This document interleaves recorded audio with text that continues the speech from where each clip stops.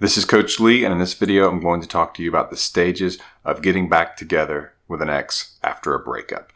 Take a quick second, click the subscribe button below so you can be notified when I have more videos about relationship dynamics, mindfulness, breakups, limerence, and other topics that will help you in life. Some of this information will be pulled from other videos of mine, but there will be some new wrinkles that will probably interest you and help you to get a grasp of what's going on and what needs to go on, as hopefully you're in the process of getting your ex back. And that means that you have applied the no contact rule after your ex has broken up with you.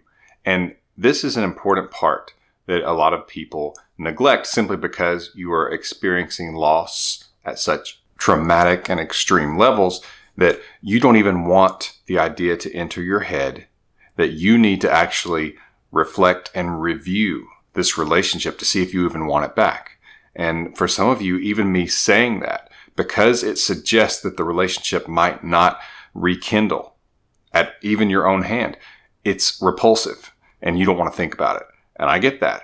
But what if I told you that in an interesting wrinkle, you asking yourself that question and really digging to find the answer can help you get your ex back? So that's really what needs to happen from your end while you're using the no contact rule. You're not contacting your ex. And a lot of people will say, well, I don't want to play games. Can't we just be mature adults and talk about this? Well, that's kind of the whole point.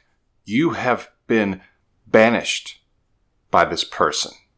They wanted to break up with you. They ended the relationship. It's not up for conversation. You don't just talk it through. They don't want the relationship right now. They don't want to work on it because attraction, emotionally speaking, has fallen so much that they are not interested, they're not motivated in working on it. The things that they have said to you, like that they will love you forever, they've never felt this way before, those things are irrelevant now. They don't feel them anymore, they don't think them anymore, and they don't want them anymore. And that's very difficult for you to accept because you're feeling lost and you feel like you have been stabbed in the back, like the rug has been yanked out from under you and it makes no sense. That makes it even more difficult. It hurts, it's confusing, and so you just become desperate in many ways and grasp at straws. And that's the worst thing that you could do. But ideally, during no contact, you would be reflecting on the relationship and trying to decide if you want the relationship back. Let's assume that you do. At that point, when you realize that, you still must continue to let your ex come back to you. You must let your ex learn some things, because if your ex was just confused and they think that there's a different future for them and they're concerned about interactions they have with you, how they feel about you, and what their future holds, there's all kinds of things that can cause this drop in emotional attraction. And your ex has to learn your place, because if you two get back together before they have learned that, then they're going to have buyer's remorse. They're going to actually interact with you when they don't feel such intensity. They don't feel such commitment. They don't feel the desire to be there and the attraction and motivation. And so it's a negative interaction. And so you're actually going to hurt your long-term future with them if you get back together too soon with them. And that's especially true if they reach out to you and you seem more excited about it than they do. That is dangerous to your future with your ex.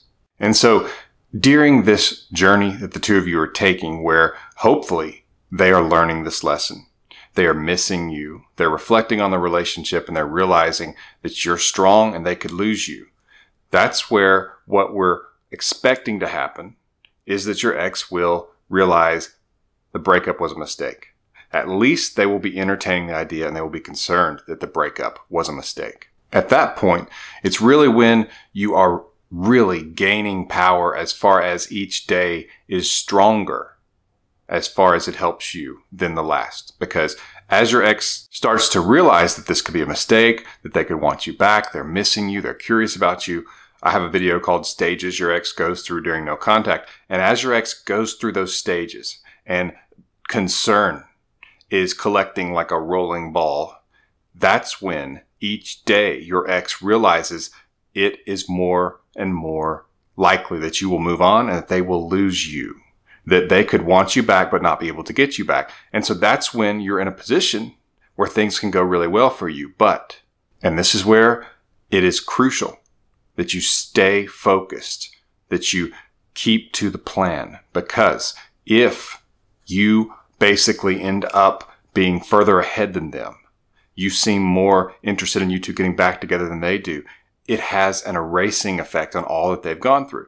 It's sort of like if you are more invested, more interested in getting back together, and more excited about this than they are, it's sort of like a sigh of relief for them, because they can actually go back to a fake breakup. And it has this way of telling them all of that concern was silliness. It wasn't necessary because they're not strong enough.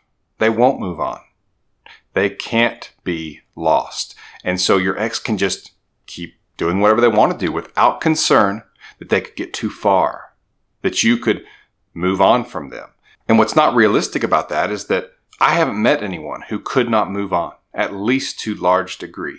But your ex isn't thinking that way. Most of the people, when they break up with someone, have this idea that since they broke up with you, since they are on this level above you, on the attractiveness totem pole, that they could get you back whenever they wanted to, because they're the ones who broke up with you. They made the decision. And that basically, at least as far as they feel, as far as they're concerned, they could just get you back whenever they wanted you. You're just available. You are a backup option permanently.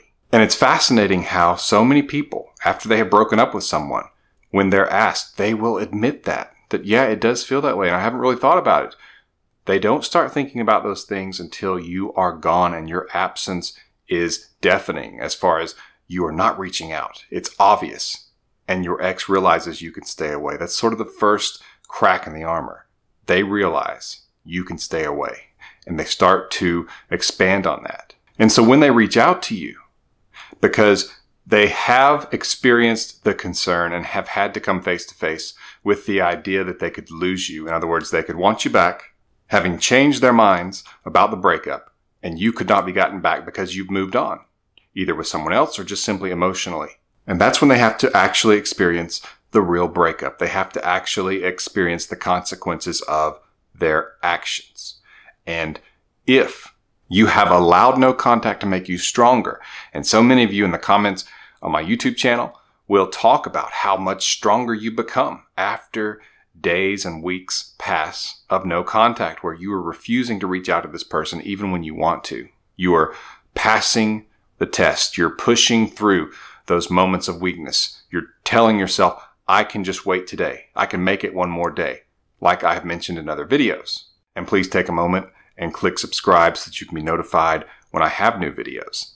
I will also link to my emergency breakup kit in the description below so that you can learn about my guide on getting your ex back and just how powerful it is. So take a look in the description below for that. But at that point, that's when your ex is most likely to reach out. And when they do, the situation, the circumstances, the environment needs to be good, needs to be right, in order for you to be able to get them back and to be with them long term. And what we want to have happened is that no contact made you stronger. And so when you are around your ex, you are in a stronger position, which is very attractive.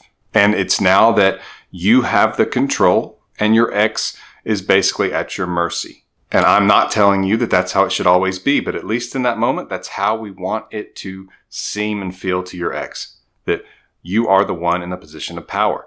And what really needs to happen at this point is that you move slowly, more slowly than your ex wants things to go. Because what they want you to do, your ex wants you to alleviate any concern that they have about getting back together with you, that it's a piece of cake, that it's easy. Because your ex wants to know that all this worries for nothing, that they don't have to be concerned about it, because in some ways it just simply dismisses all the concern that they had. And that's where it's important that you cannot give them that. So you have to move slower than they are wanting to at that moment. And so that's where, especially in my emergency breakup kit, I talk about kind of how you can say things that are subtle, that show that you're not in a hurry, that show that you're one step behind them. But it's sort of like if they say that they want to get back together, instead of just saying, yes, absolutely, you could say something like, I'm open to that. Let's just take it one day at a time. Or you could say something like, things will work out like they should.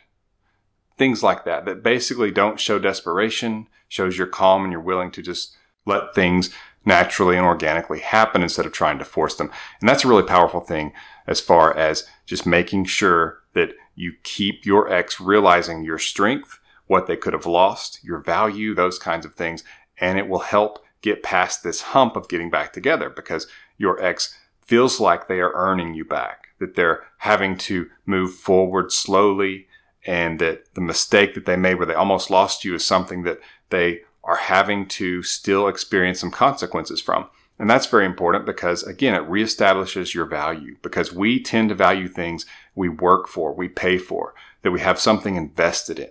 When things are free, when they're easy, we don't tend to value them as much. And yes, I understand that you don't want to just be with this person because you move slowly so that they valued you. You want them to value you for you. And I get that. But at the moment, you see, your ex is recovering from this. They've been confused. They're reflecting.